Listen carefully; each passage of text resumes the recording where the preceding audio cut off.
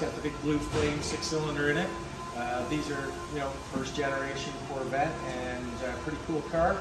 We're doing, getting it running, rebuilding a few items on it, and then we're going to go over body and paint and just make sure everything's good for the customer.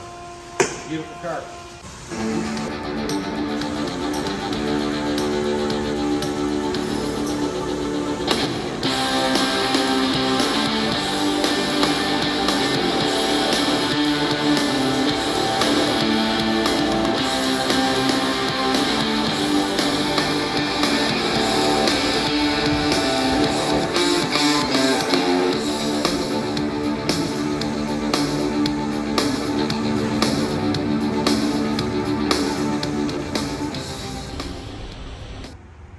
This is one of two Broncos that we're going to be doing this year.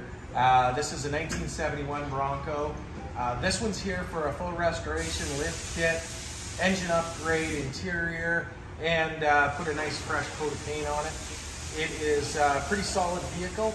Our other one's going to be a 1976 Bronco, and it's going to be full body off restoration as well. So these are really collectible now, and a really cool vehicle to drive around with the top off in the summer.